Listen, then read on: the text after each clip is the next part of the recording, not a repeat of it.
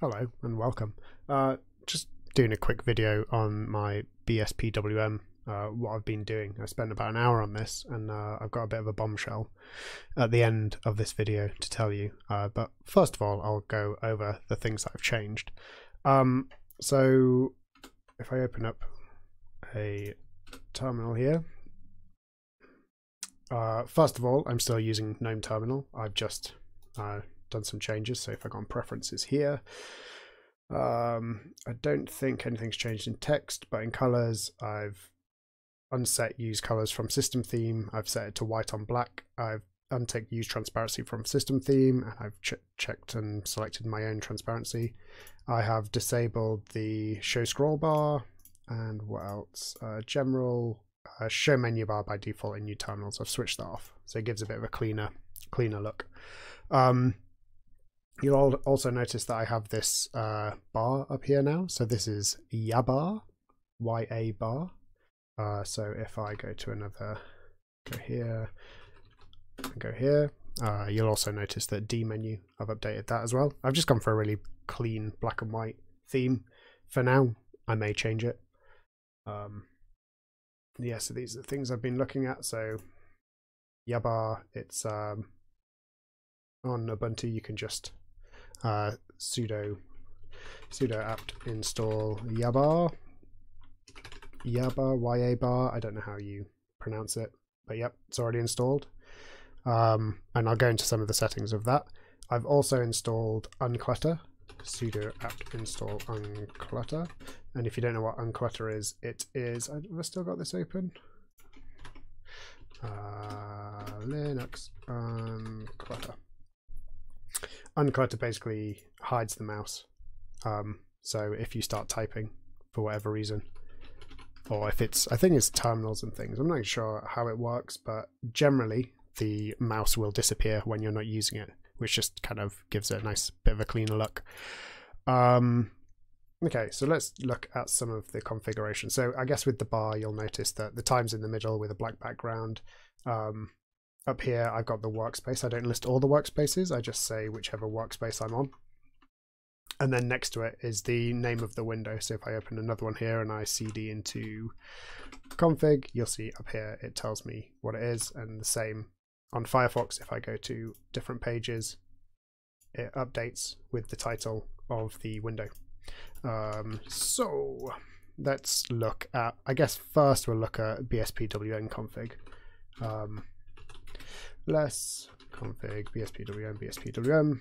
So what have I changed in here? Oh, and I've also set a background as well, just to be this dark one. I found it on Unsplash. And if you don't know what Unsplash is, it's really a really nice website for finding really beautiful images that are free to use. So yeah, there's loads of different things, loads of different categories. You get some nice, yeah, you just get really nice things, really nice images from there. So this was here before, so launching the hotkey daemon, then I load YA bar, and then I set the background with FEH or FE. Then I launch unclutter out, and I've also installed Compton as well, because it's in the Ubuntu repositories. I know there's Pico, whatever the replacement for Compton is, whatever the fork of Compton is. And I've also down here set a rule so that Emacs starts tiled rather than windowed. And I think, and I've also changed the borders and the gaps. Added padding to the top padding here of 20 pixels because the bar is 20 pixels tall.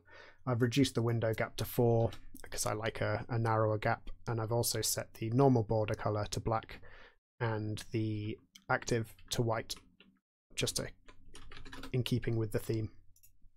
And I think that's all I changed there. So let's have a look at my, I don't think I changed any of my hotkeys. Did I do anything in here? Oh yep, I set D menu. Good job we checked in here. So D menu, I've set the font to be the same as the YA bar. I've set the background to be black. I've set the font color to be white. But then on the highlighted item, I've flipped those two round. So if I load it up and I just go through, you just get the opposite, which is quite nice. It's fairly fairly simple, and I've made sure that it's set so that it appears above the bar and it's the same height as the bar behind it, so you don't get any like bleed through or borders or anything. So that's that. D menu, yeah, I actually really like D menu. It's very simple. I use Rofi at the minute, or Rofi, on my main system on i3, but actually D menu, it's kind of nice. It's simple. It does what it needs to do. The only thing that I wish that it did by default, and I know that there are forks for it, is I wish that it would also load aliases, not just your path. But I know you can get around that. I just didn't bother. Okay, so that's that. Okay, let's now go to YA bar yabba. Go to the config. So very simple. If you read the man page for Yabba, it's yeah, it gives you examples of what you can do, the specific stuff, specific monitor things. Yeah, you can be pretty specific. So all I'm doing is I'm saying, okay, I'm saying this is the list of bars. You can also have more than one bar, so you can have a bottom bar here and have a bar at the top and the bottom if you wanted. I've just defined a top bar. Position is top, the height is 20 pixels, and then the block list is yard WS, yard title, and date, and these here correspond to these objects in here in this JSON-like format. So they just reference which order these go in. I've set the general background color to white, no vertical gap. Underline size I set to 1. I'm not entirely sure that the underline is working, because I think it may actually be set to white. Probably remove that. Slack size is the space between each item, so between you know, the edge, the one kind of area, and then there's 5 pixels between that, where that ends and this block starts. And then yeah, setting the font to Ubuntu Light 10 because it's part of the system. So then the title is this bit that says Luke at Luke-focal, and it executes an internal YA bar C program. So this is written in C, and I just got this from the example. I thought it'd be cool to have it. I make sure that it's aligned to the left of the screen, but because it comes after the workspace, so if you align everything left, depending on this order up here, that's the order that they'll appear. If you align everything right, it will be the opposite order, I believe. Or will it be? I'm not sure. Oh no, I didn't actually check that. So your mileage may vary. So yeah, I'm aligning it left. I'm setting the foreground color to be black and no background color, so it just uses the default white. I've set it as a fixed size, so that's how wide it is. So I've set it to 300 pixels, which for me is fine. Obviously, I didn't have great success with having variable widths, so that's something to be aware of. And it's justifying the text left. Otherwise, it'll by default it'll center the text in the block. So within that 300 pixels, the text would have been like centered. So when it's shorter, it's kind of offset and it jumps around, which I didn't like. So I made sure that it was justified left. The workspace again is a built-in workspace. It's just a built-in YA bar, Yabba C program. Again, align left, fixed size 40, foreground color. It's just black, and that all that does is tell you what your active workspace is, and it works exactly as you'd expect. And then finally, I've added the date here in the middle, and the type of this one is set to be periodic, so it basically updates periodic. I've just noticed that this indentation is completely different. That is annoying. Sorry. Ugh. So the type is periodic, which means that it polls at a certain set interval, and the interval I've set to 1 second. So every second it updates. And all this does is it just runs the built-in date command, Linux date command. Again, it's aligned center. So rather than left, it's aligned center. So it's in the center of the bar. And it has a fixed size of 150. And you'll notice that it's aligned center, but it isn't affected by anything that's aligned left. So you have to kind of think of them as layers. So if I set this bar to be, you know, 1080, so it was on 1920. If I set it to be 1920, so the full width of here, and it was left aligned, and then you align something center, it would overlap, it would go over the top. And I think that would depend on this order here as well.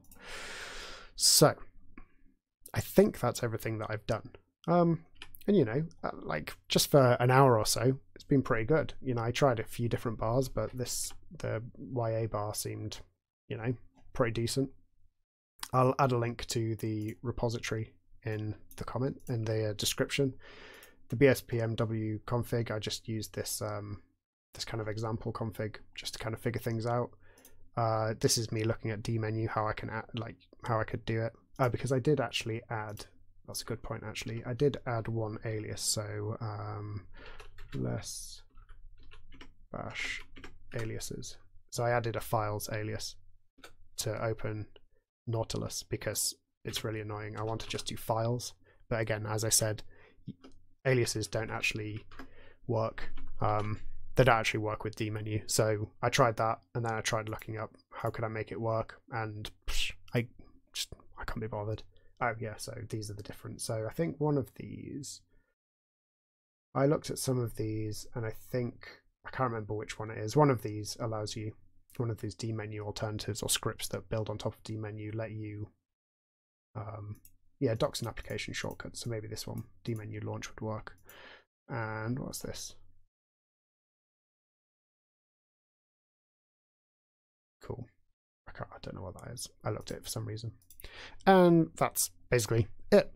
And having done all that and spending an hour, I've decided actually that I am going to, instead of using BSPWM that everyone's using at the minute, and if you look at my other content, you know I love Emacs, and actually someone did suggest to me, I can't remember who it was, so I'm sorry, but EXWM, so the Emacs X Window Manager.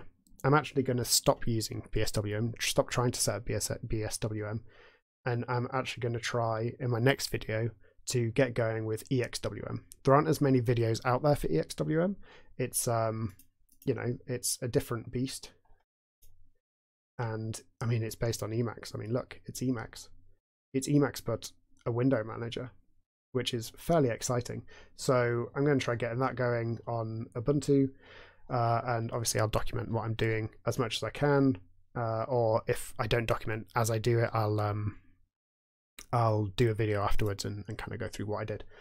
So 2 videos on BSPWM and my journey is complete. I feel as though, you know, BSWM compared to i3 it has got a nice config. You know, the config is cleaner, it's nicer, but actually because I use i3, I don't update my config that often. So I don't see the need to have BSPWM and something that is like, you know, clean and whatever, because I don't do it that often. I don't care. It's not enough for me to move over to BSPWM. Like, I don't feel as though there's enough differences, or haven't noticed enough differences to kind of lure me over to BSPWM from i3. So I'm going to continue using i3 as my main desktop for now. I'm going to try EXWM and see if that works better with my workflow, because you can set global shortcuts that are more Emacs-like shortcuts, which I'm really looking forward to. The number of times on my videos I've gone to a web page and I've done Control-S to search, and forgetting that you know, in browsers Control-F searches the page, and the prompt pops up that's like, oh, save this web page, and I have to cancel and then have to remember the Control-F. So hopefully with EXWM I'll be able to use my kind of daily workflow from working in Emacs for the entire window, all my window management. We'll see how it goes, and I'll take you on the journey. Thanks everyone who has subscribed. It kind of really, you know, helps me with my confidence to do these videos and to try these things out and just kind of go for it and see what happens. If you do enjoy watching my content, consider subscribing and liking. If this is the first video you've watched, I'm sorry that you are interested in BSPWM and now I'm just saying, I'm not going to do any more videos on it, but such is life. Consider subscribing, hit the like button, do the notify bell thing. Apparently that's a thing. I didn't realize that it was enabled on my channel, but I have actually seen in statistics on YouTube that people have heard about my content from the notification thing, so there's that. leave a comment below if you want me to cover anything specific, if you have any feedback, and that's pretty much it, I guess. If you're on alternative video platform Library, I'm on there. There's a link. I think I put a link in the description of every video. Check it. If not, I'm LeakWH on Library as well. Even if you are on Library now, consider following and tipping. And I think that's it. Thanks very much for bearing with me, and I'm sorry that I'm not doing any more BSPWM. Hopefully the Emacs Windows Manager will be interesting and fun. Don't hate on me. Okay, cheers. Thanks a lot. Cheers. Bye.